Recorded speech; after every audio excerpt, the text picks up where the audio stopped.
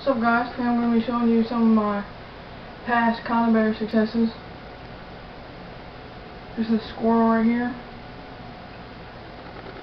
that I caught in my 110 conibear. They're real great, they're effective. I would advise to get one. They're no suffering at all, it's just clean kill. And they're good. The bait I used was just some corn dipped in some peanut butter and rolled around in birdseed, and that's the corn that you get out in the bird feeder section. It's that squirrel corn, and they love it.